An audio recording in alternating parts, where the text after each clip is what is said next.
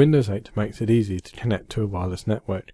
The best way to do this is with the charms, so press Windows and C to make them appear. Click on Settings. Look to the 6 icons at the bottom of the Settings pane. The top left icon shows your network status, whether you are connected to a wired or a wireless network. As this computer hasn't been connected to any wireless networks, Windows is telling us that there are some networks in range. Click on this icon.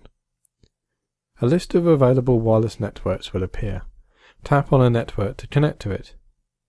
If your network is hidden, as ours is, click on the Hidden Network option at the bottom. Leave the Connect Automatically option selected and click on Connect. Enter the name of the network into the text box and click on Next. Windows will attempt to connect to the network and prompt you for the security key. Enter the key and click on Next. Remember, you can click on the eye icon on the right of the text box to reveal the password if you want to check that it has been entered correctly. You can now see that the computer has connected to the network and the icon shows the signal strength. If we return to the desktop, you can see the wireless network icon in the notification area. If you want to disconnect from a network, open the charms with Windows and C and click on Settings. Click on the network icon and then on the network that you are connected to. Click on the Disconnect button.